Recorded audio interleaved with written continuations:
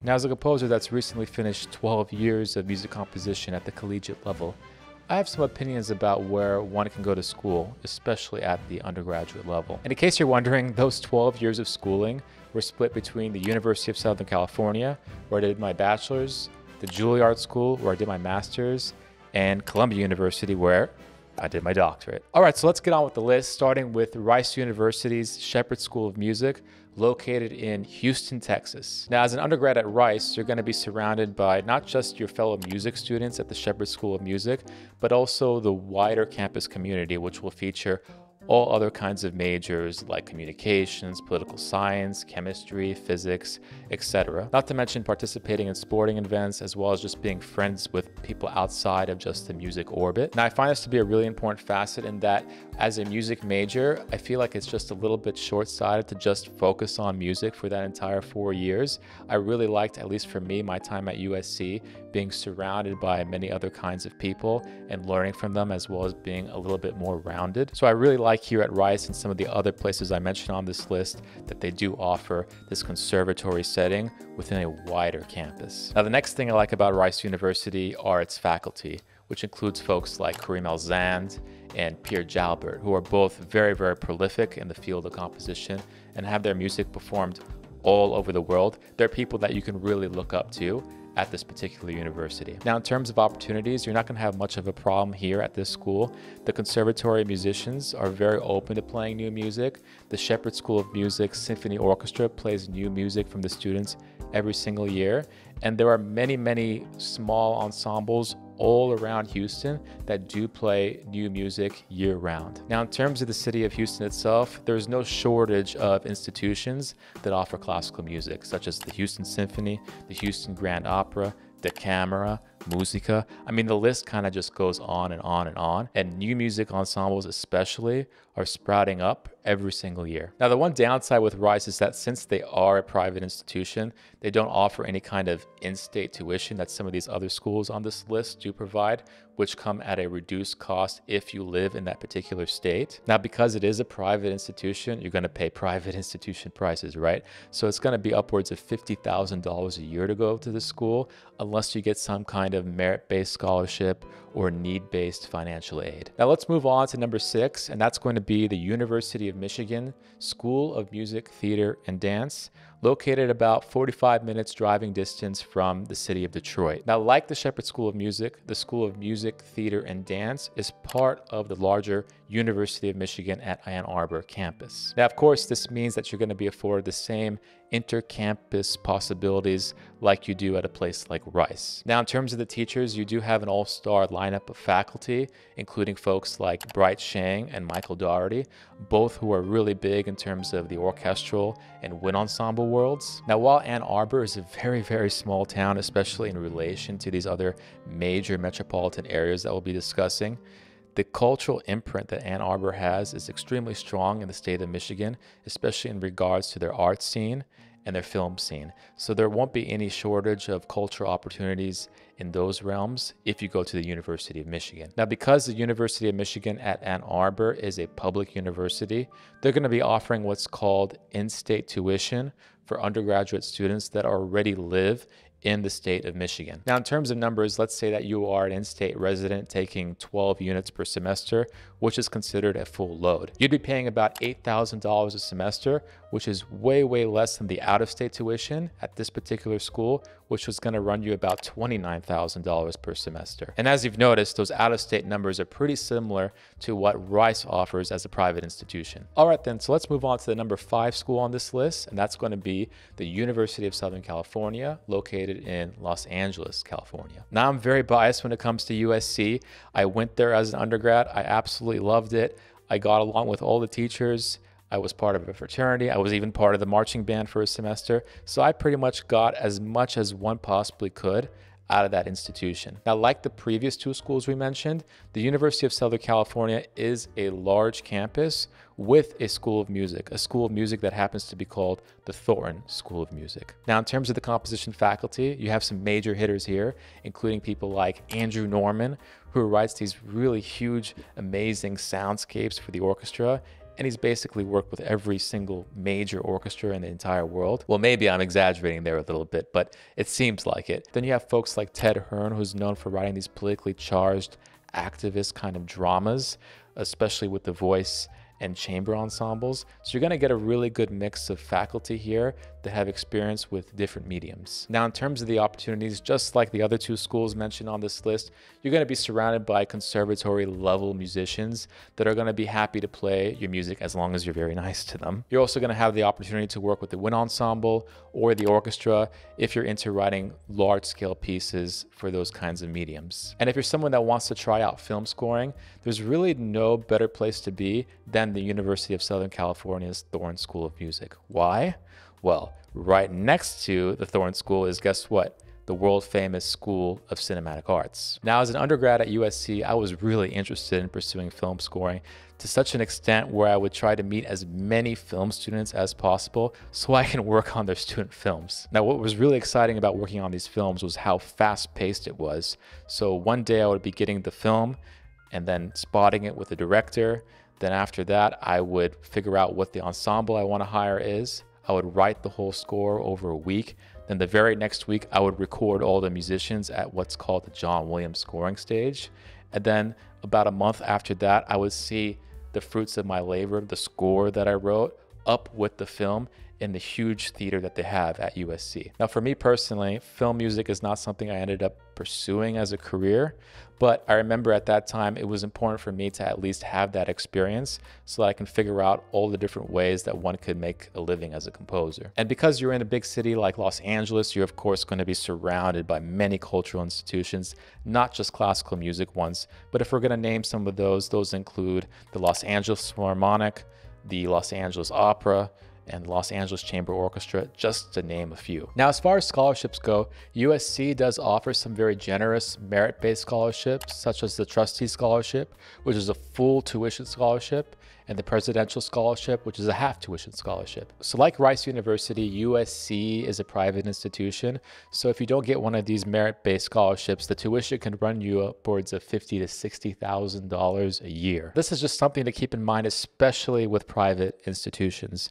And speaking of private institutions, we're going to move on to our fourth school, and that's going to be the Juilliard School in New York City. Now, this is the first school on the list that's not a school of music within a larger university campus. This is, in fact, a self-contained conservatory that only offers music, dance, and drama. So at Juilliard and places like it, you won't be getting that well-rounded undergraduate experience like you'd be getting at Rice, University of Michigan, and USC. Now, that being said, I do list Juilliard this high because of the recent developments they've made in their composition faculty. So in this last couple of years, the composition faculty has changed pretty drastically. So now we have the chair of composition, Melinda Wagner, who is a Pulitzer Prize-winning composer in her own right. Then we have these two new, really exciting additions, Valerie Coleman, who used to be part of the Imani Winds, which I actually wrote a piece for this past year. Then we have composers like Nina C. Young, who is a Columbia graduate herself and has also taught at places like the University of Texas in Austin, as well as the University of Southern California, where she was teaching before she got snagged by Juilliard. And to round out this faculty, we have Amy Beth Kirsten, John Corigliano, who was my teacher at Juilliard, and Matthias Pincher, who's also a conductor himself and is the conductor of the Kansas City Symphony. Now at Juilliard, you are literally at the epicenter of cultural activity in the United States. Juilliard is located in the heart of Manhattan, right by Lincoln Center, where you have cultural institutions like the Met Opera, New York Philharmonic, and the New York City Ballet. And just a few blocks away, you have Broadway and all that excitement that goes along with it. Now, in addition to those very large cultural institutions, you do have smaller ensembles that play new music all the time, like the Talley Ensemble, International Contemporary Ensemble, the Jack Quartet. I mean, the list just keeps going on and on and on, especially in New York City. Now, at Juilliard itself, besides being around some of the most world-class musicians you're ever going to meet, there are more structured opportunities for composers to have their music performed. For example, the Juilliard Orchestra performs and reads student composers' works every single year. Sometimes I hear 10, 11, 12 pieces getting read and performed in one single year, which is unheard of for a student orchestra. There are also a myriad of contests that are run every single year. So for example, there are chamber contests where you can have your music performed at Alice Tully Hall, whether they be piano trios or string quartets or other kind of smaller ensembles like that. You can have your music performed by the Axiom Ensemble, which is the new music ensemble over at Juilliard. Not to mention the opportunity to work with dancers at Juilliard who are not just really great at dancing itself, but also really talented choreographers. So they really enjoy the process of not just having new choreography, but also having new music that goes along with that choreography. A while back, I did an interview with the instructor that was responsible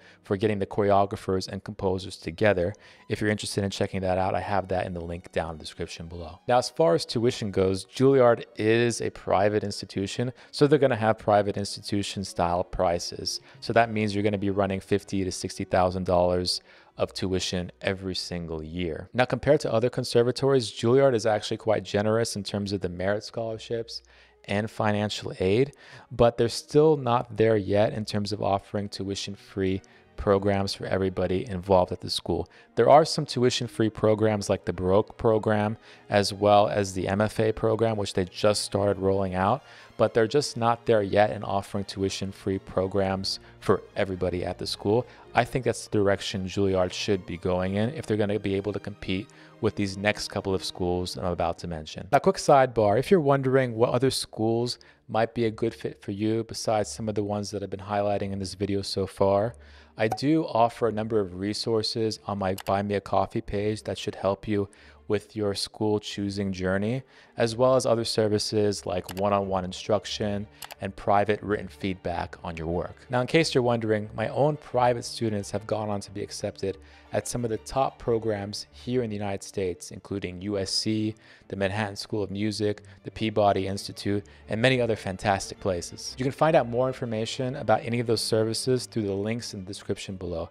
Now let's get back to the video. Now let's head to number 3, the Peabody Institute at Johns Hopkins University in Baltimore, Maryland. Now, like the earlier institutions I mentioned, the Peabody Institute is just one small part of the larger Johns Hopkins University. So there you should be getting a more well-rounded education than you would at, say, the Juilliard School. Now, at Peabody specifically, one can make an argument that they have the most well-rounded, most accomplished composition faculty in the entire United States. You have people like Oscar Bettison, Du Yun, Kevin Putz, Felipe Lara, and Sky Mackley, who all together encompass such a rich and diverse array of aesthetics, styles, and personalities.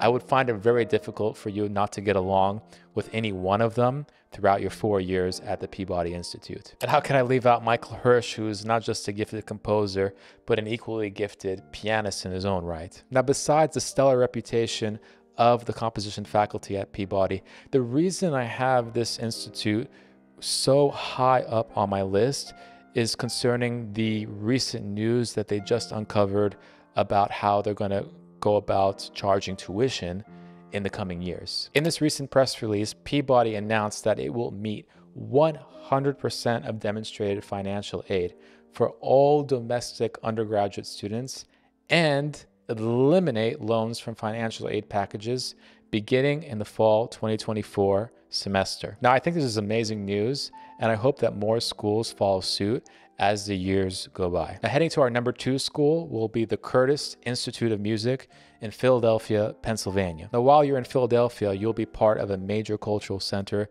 that has institutions like the Philadelphia Orchestra, the Kimmel Center, Opera Philadelphia, and many other new music ensembles that are springing up from Philadelphia every single year. Now, the Curtis Institute of Music, generally speaking, has a more traditional-minded faculty, including composers like Amy Beth Kirsten, Jonathan Bailey Holland, Nick DiBernardino, Steve Mackey, and Richard Danielpour. And like Juilliard, you're arguably going to be around literally the best young classical musicians anywhere in the world here at the Curtis Institute of Music. Now, one of the things I like about Curtis the most is that they have a very strong relationship with the alumni that graduate from there. Oftentimes, the school would bring back alumni to have their music played, as well as commission them to write for their new crop of students. Now, the reason I have Curtis so high up on my list has to do with the tuition.